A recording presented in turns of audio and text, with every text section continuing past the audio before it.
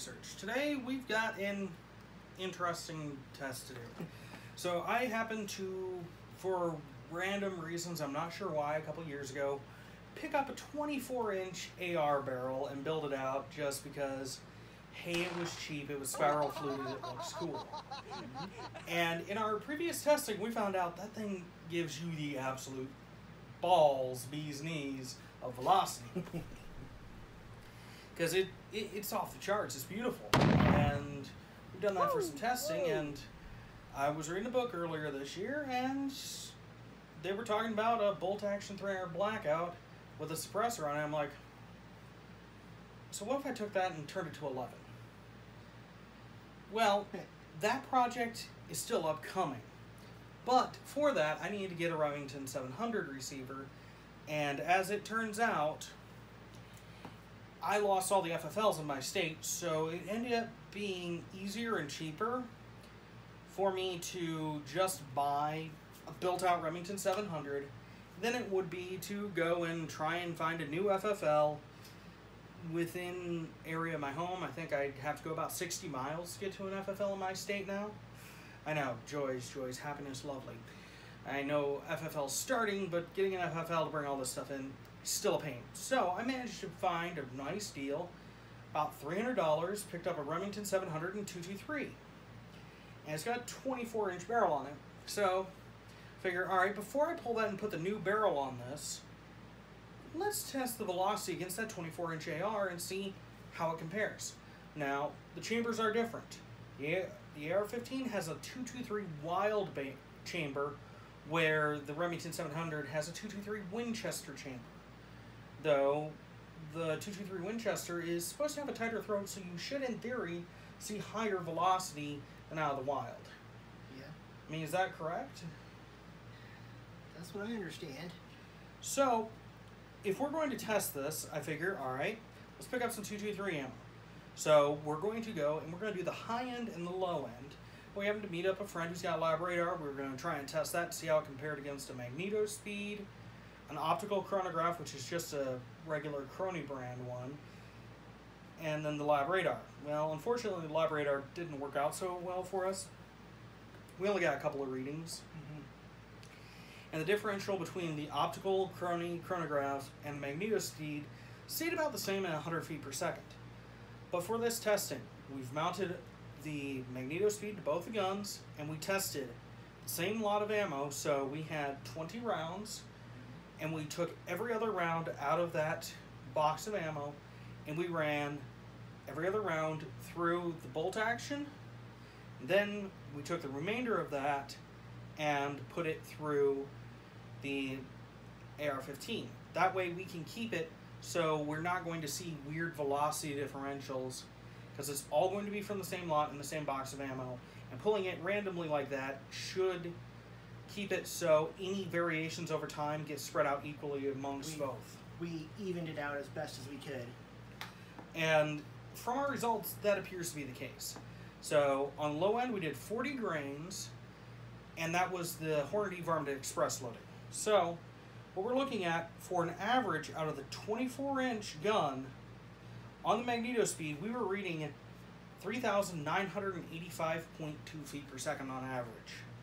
Now, we did see a decent number of shots over 4,000 feet per second, but 3,985 ain't bad. That's still smoking. Now, here's where the robot pisses in the Kool-Aid. On the AR-15, the average velocity was 4,015 feet per second. And everyone's going, wait, what now? But the AR-15 taps gas, so it should be slower. So you're telling me that stealing energy to run the gas system doesn't slow down the bullet? Well, I would say, based on our testing, since we didn't have the same barrel from the same manufacturer, though trying to do this test that way is almost going to be impossible to do. And if I can think of a way we could do it, but it would cost nearly $1,000 just to do the test. I think what's more important is going to be how your chamber is cut and your rifling. That's going to be the key importance. And since we're seeing higher here, this is the 40 grain. This is the light one. So, okay, let's go for the heavy end. We're going to do some SIG 77 grain hunting loads. I believe the average standard deviation we were seeing was about 12 feet per second. It was loaded very, very consistently, and we went through the same process. So we were pulling every other round out of this case, this box of ammo, and we ran it through both guns, so it should be statistically nil. And we used the same procedure for another test, and we were using different boxes of ammo, doing the same thing through it, and we tested two 223 Wild barrels from the same manufacturer, and the average standard deviation was 1 foot per second in the average. That's one. So I would say that in itself proves our methodology is solid. And that test, that's coming up. We tested 223 Wild versus 5.56, and we tried doing 2 barrels of each. One of the 5.56 gave us some weird stuff. So that video is in the future. We'll probably come back to it. But on to the 77 grain. Now this is a 223 loading, not a 5.56 loading. We had to be very careful about that, because while the 223 Wild could shoot both safely, the 223 Winchester of the Remington 700 could not shoot both safely. And we were trying to go, this is a safe loading, so we used 223 Winchester on all of this. On the bolt action gun, we were looking at 2,661 feet per second. That's really respectable for a 77 grain projectile. Yep. But here's what happens. The 24-inch AR barrel, 2,770 feet per second. Again, the semi-auto is running faster, at least for these barrels. Yes, but not by a tiny amount either. I mean, 2661 versus 2770, that's 109 feet per second average differential. Mm-hmm. That is crazy. Now, I'm pretty sure this is a Freedom Group Remington 700, so the quality control might be lacking on it. So there is that. And we were having a tough time getting that to feed additional rounds. Yeah. Though when we were out shooting B-roll today, it ran those rounds just perfectly fine through bolt action. Yeah, it didn't want to feed if you just laid a round into the action. It only wanted to feed from the magazine. Oh, it was still giving you fits when you were trying to feed it from the magazine. Yeah. So, and here's the thing, if you're wondering, the optical chronograph on that same bullet, because we did have a failure to read, I believe it was on the 40 grain, the bolt action. So let's go for the 77 grain out of the bolt action. Optical made all the reads, 2630. So about 30 feet per second slower on average than what the magneto speed read. That tells me that those two are staying quite accurate. 2753 from the optical on the 24-inch AR. So we've got two different testing apparatuses to get the velocity, and the average on both is staying higher on the AR-15. Yeah. That tells me that, honestly, just get a good barrel, and whether or not the gun is semi-auto or manually operated, it's not, it's statistical noise. It's really, that's what we're looking at. Every single barrel is going to be a little bit different, and it doesn't matter if you're stealing a little bit of energy to run the action. It's not going to slow anything down. Not really. That appears to be what our data says. I can't say it 100%. This is gospel truth, but I will say I'm very impressed by that barrel manufacturer for the 16-inch 223 Wild, because we had two barrels manufactured more than a year apart. I think it was maybe as much as 2 years apart, and they had a 1 foot per second deviation on average. Yeah. That tells me that company is really good on their barrel work.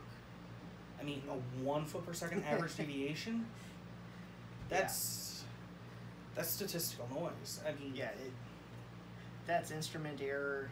That's wear on the reamer. A gust of wind. Anything can give you a 1 foot per second difference.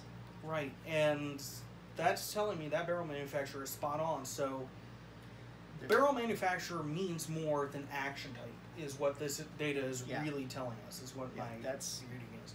That's how important having a good barrel is for you. Now, we will drop in footage here. We did a test because I was listening to Primary and Secondary, and they were talking about precision rifles a while ago, and somebody said, never ever use a semi-auto for precision work because you have stuff moving in the action, it's going to knock off your point of aim. I call crap because before that I'd built an AR-10 for long-range work.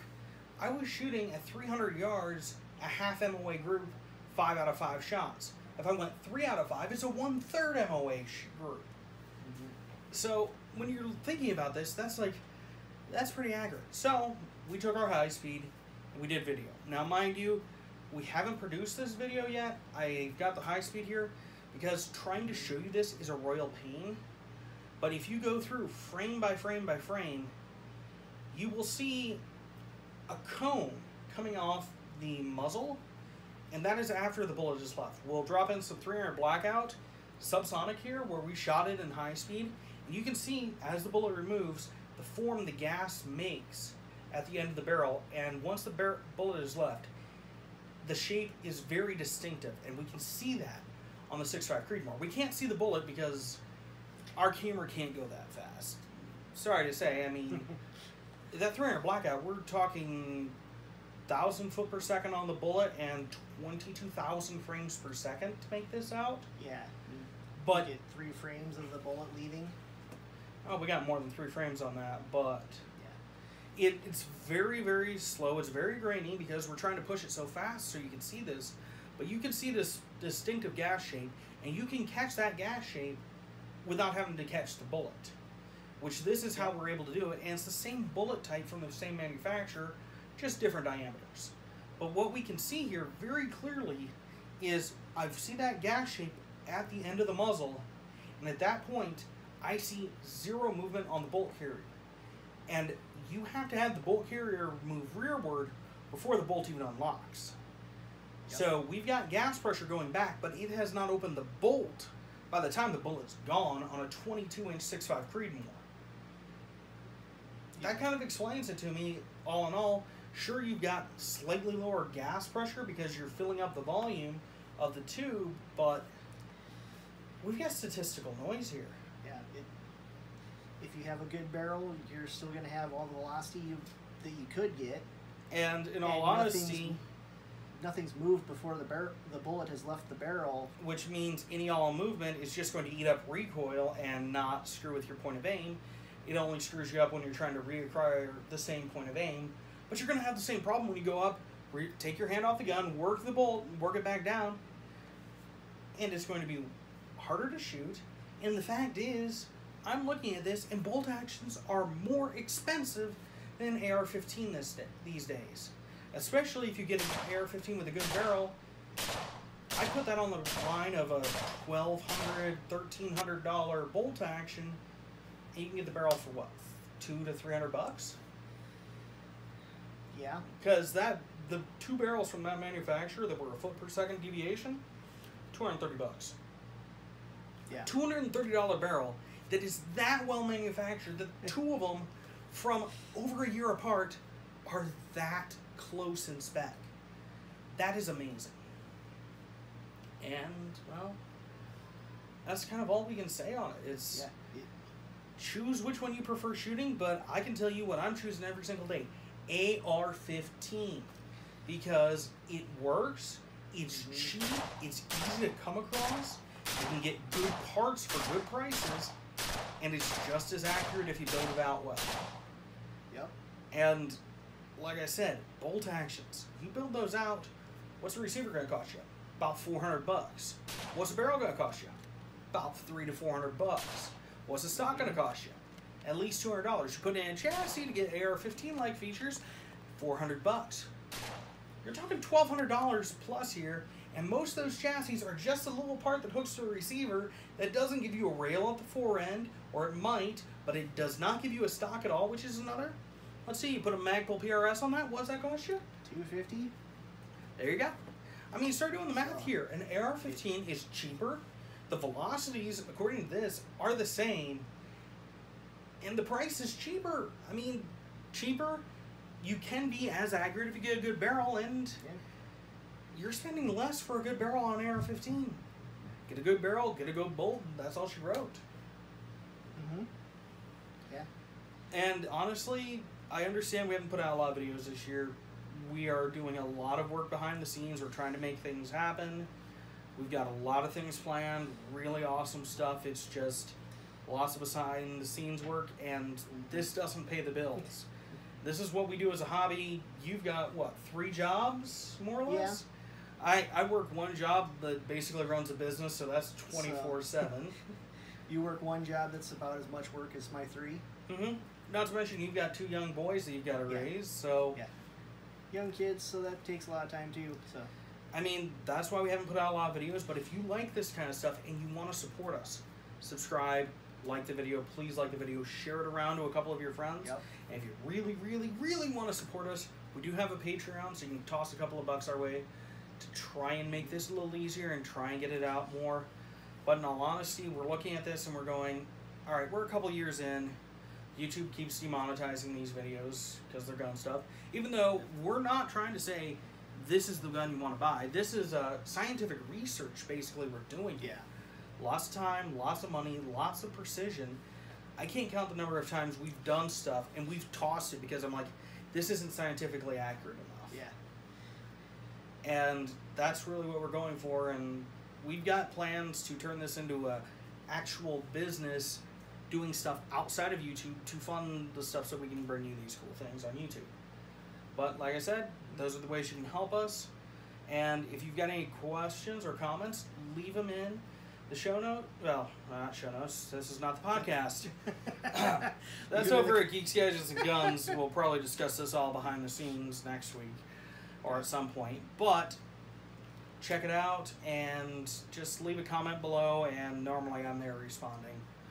Unless you get really trollish, and then I'll just probably end up ignoring you.